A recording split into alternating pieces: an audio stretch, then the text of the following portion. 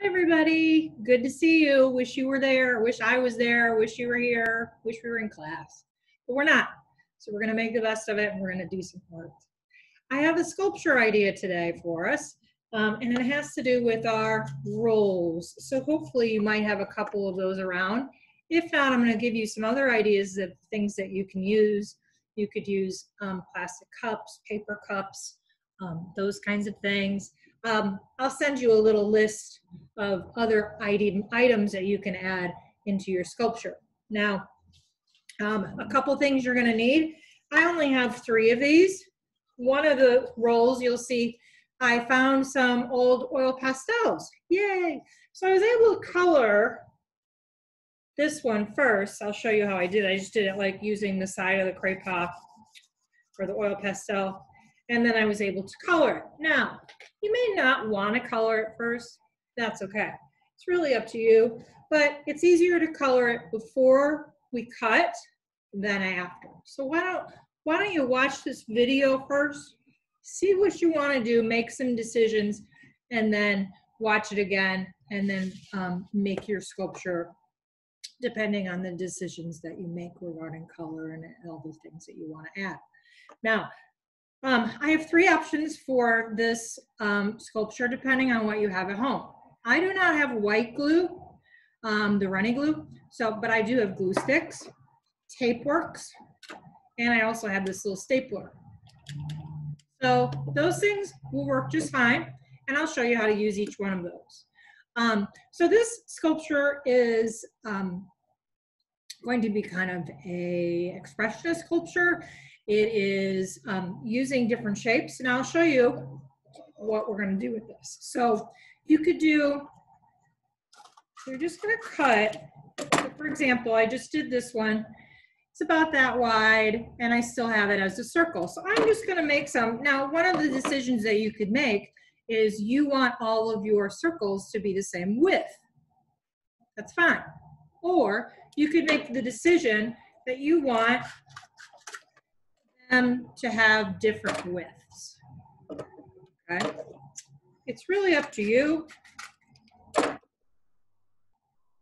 I'm just doing it kind of randomly, which means my sizes are going to be different. So these are similar, not quite the same, but you can see how fun the way that's colored can be kind of fun. So I just did my first 2. Now I want to show you a couple options with just this shape. Let me get a bigger shape so you can see it. So you can keep it just as this circle, which is a fine shape, and just do the entire thing with these circles.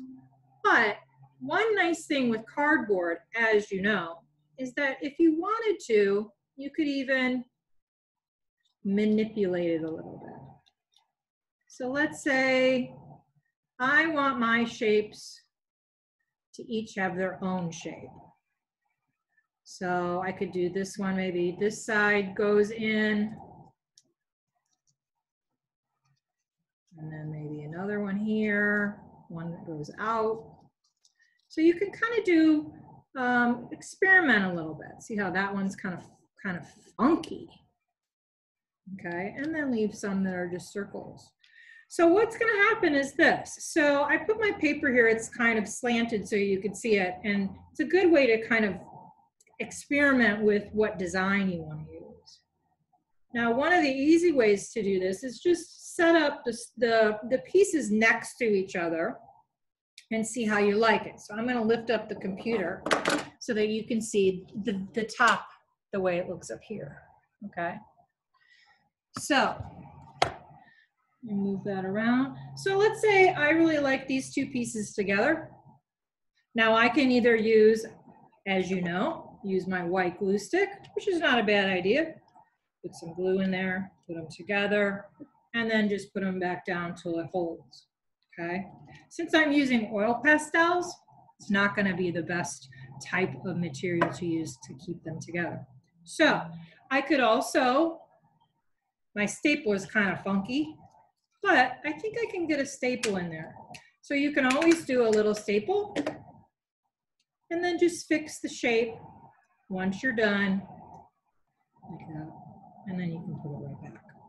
Okay. Let's do one with tape. So let's say I like that. So I want it to go like this. You could always, as you know, you all know how to use tape real easy, but it depends on what mom and dad and anyone, the adults at home have. So it may be better to use staples. I don't really know, but you can tape that way. I'm just gonna staple it just because it's a little bit more secure. Now, let me just finish this whole little part of this sculpture right here, because I do have 2 more tubes. Now, this one I've just shown you is flat, right? It's just laying down on this paper, just like that, which is completely fine. Okay. Now, one of the things that you can do, sorry about that, is, oh, I have one more, is actually, you could place one going this way. You could start building upwards. So that's an option as well. Okay. So let's say I wanted to start building upwards. I could either do it there. I could even just do it by itself over here. Uh-oh. Yeah, and it just rolls away, so you gotta be careful. Okay. It's pretty awesome. Kind of like it. I don't think the staple's gonna work for this one since it's going the other way. I don't think I can sneak it in there, but I do know that I can sneak a piece of tape in. Okay. Oh, that didn't work too well. 2 pieces of tape. All right. Better.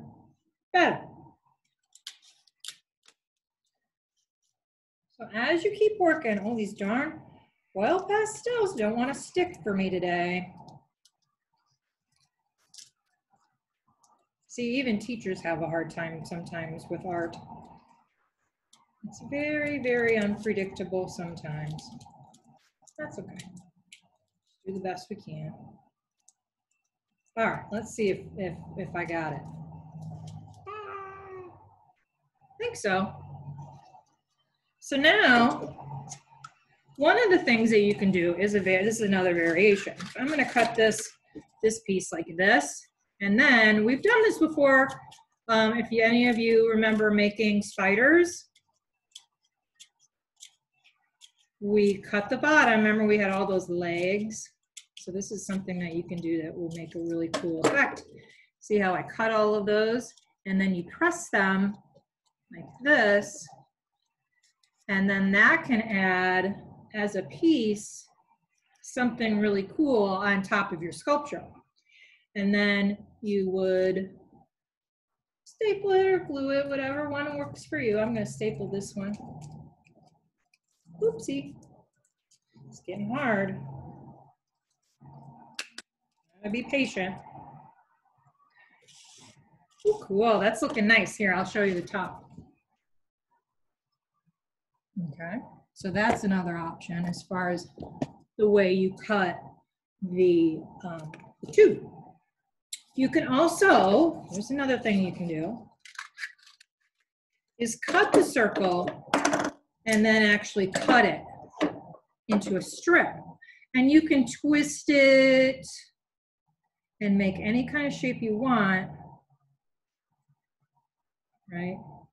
And add it on to your sculpture, if you can see that or not. So there's a lot of different things you can start adding. Cool like that. Let's see if I can get a staple in there. Okay.